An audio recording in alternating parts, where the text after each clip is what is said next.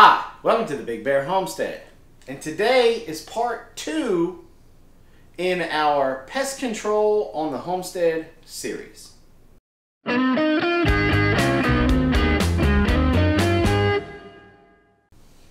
Okay, so last week we kicked this series off and we talked about exclusion. We talked about how to keep the bugs that are on the outside. We talked about how to keep them outside. And if you missed that video, it's going to be right in here. So this week, I want to talk about what do you do when you end up bringing the roaches in. Now, don't thumbs me down and start throwing stuff at the screen, talking about you don't voluntarily bring the roaches into your house. Because you're absolutely correct. You don't do it voluntarily, you do it unknowingly. And how you go about doing that is every time you buy a new appliance, you buy a box of cereal. You buy anything that has cardboard, anything. Roaches love cardboard because they can get in between the weaves and they can get in there and they can lay their eggs. And here's the thing, you might not physically ever see a roach, but there may be a roach egg in there. And that roach egg is impenetrable. I said it. Yes.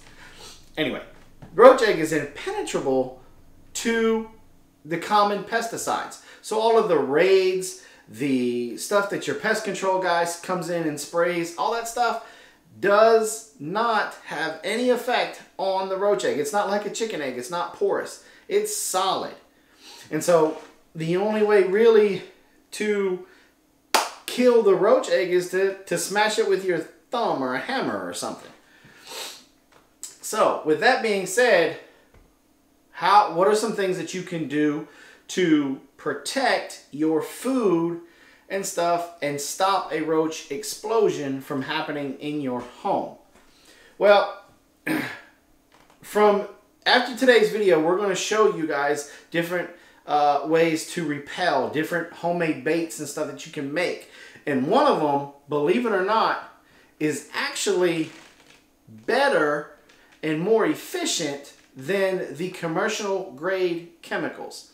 But before we get to that step, we've got to talk about protecting your food and preventing the roaches from getting to your food. Because if you cannot do that, then they're not going to go to your baits or to your repellents or anything like that. So the best thing to do is containers. Go out and invest in some containers. And there's all different kinds of containers. They've even got some for bread. And there's all these different kinds of containers that you can invest in. We put cereal in there. We put oats in there. We put our bread in there. When we harvest peaches, we put the seeds in one until we're ready to work on getting these seeds to germinate. And so you place all of your food that's in there. Take the cereal out of the cereal boxes, pour them into these containers. Get your grits, your flour, all that stuff into sealed containers. If you don't like the Tupperware types of containers, invest in the half-gallon, gallon mason jars. Just get that food sealed. So one, the aroma's not there to attract the roaches to it, and two, they can't get to it to eat. That's the most important thing. Now, if you're like us and you save compost, take your old coffee cans. They seal. Put your compost in the coffee can and seal it during the day. And make sure you take it out at night, every night. If you do this one simple step by putting your food and compost in containers, you'll increase the likelihood of your unwanted guests going to the homemade baits and repellents that we're going to show you later on in this series. Well, that does it for today's video. Come back next week when we're going to start showing you different repellents that you can place around your house that is safe to be around your children and your pets. Thanks for coming by the Big Bear Homestead. God bless.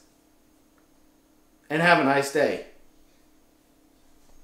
And then they hatch. Because see, here's the one thing about roach eggs that nobody will tell you. Pesticides, the roach egg is impenetrable. Here we go again.